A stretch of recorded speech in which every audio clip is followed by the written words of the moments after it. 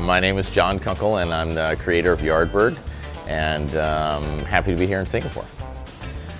Yardbird opened almost 6 years ago in South Beach in Miami, and at the time we were the first restaurant of our kind, and still in many places, in Singapore and Las Vegas, we're kind of the first to bring Southern food to some of those areas. So it was risky at the time, and everyone didn't know if it would work, and fortunately it's become one of the most popular, busiest, and well-respected restaurants down there.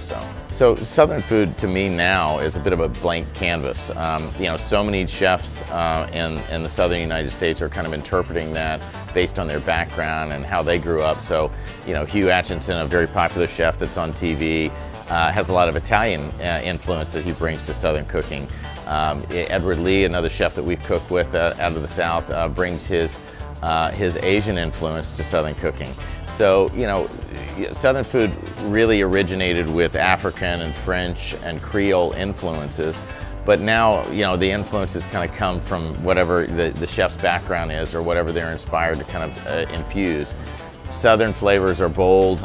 You know, they really take from what they, you know, the farm fresh ingredients that everybody grew up and had. So, you know, with Southern food, a lot of people immediately think of comfort food.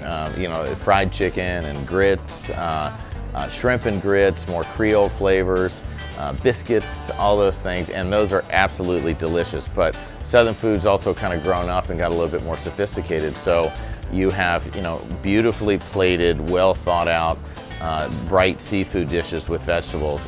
You still have the indulgent and the fun things, but you also have some very refined things as we go. So our menu is a balance of those two things. When you come here for brunch, it is delicious and indulgent and exactly what you want for brunch.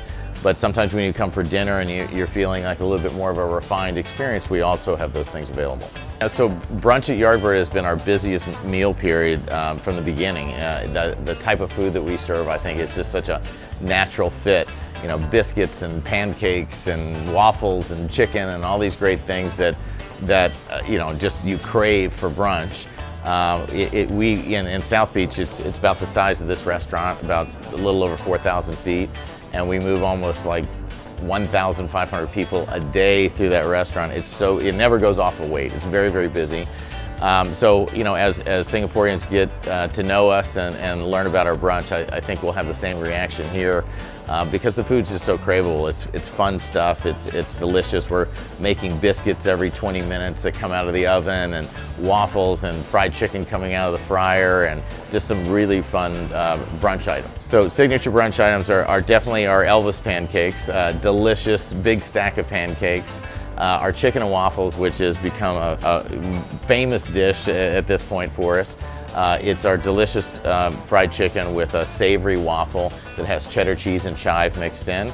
And then we have a spiced watermelon where it has our kind of almost a barbecue spice mixture with a little lemon in there, so it's a nice acid at the end of that experience.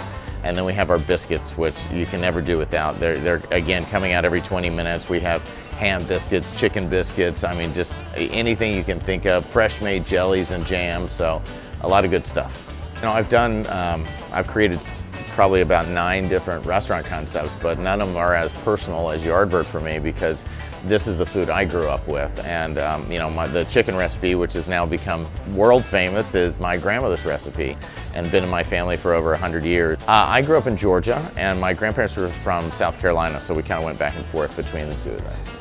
Well, you know, I think it's all in the details. Fried chicken's a very known food, right? And every cuisine has some version of fried chicken. I think with our fried chicken, it's all about the details. We start with the best and freshest chicken we can. We have a very specific process where we brine the chicken for 27 hours, and we're brining it in a secret spiced brine mixture that really gives it a very unique flavor.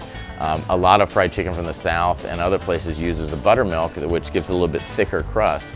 We don't, and we have a very thin, crispy crust that makes it very juicy on the inside and this brown, golden, delicious, crispy skin on the outside. Well, we have so many. My chefs and I have kind of created over 20 different new menu items over the last several months. We have a couple on our menu now. So we have a beautiful crab cake, more of a a Chesapeake East Coast style crab cake with beautiful lump crab meat, but we did a black pepper sauce here inspired by Singapore with some pickled cucumbers and Fresno chilies on top, which is a really lovely dish. I think our laksa, our version of a low country laksa, which was inspired by kind of a Creole or low country dish for us. We took a caramelized ginger coconut broth and really kind of did our version of a laksa with a beautiful snapper here. So we really have some neat dishes that are exclusive to Singapore, as well as some amazing new cocktails that we rolled out just for this store as well.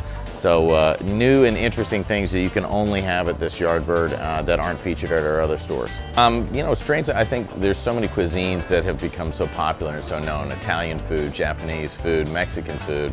Southern cuisine, I really think, is in the fabric of kind of the U.S. palate and some of our history in there. And so for us, it very much is an all-American cuisine, and it's really so well received as it's traveled now.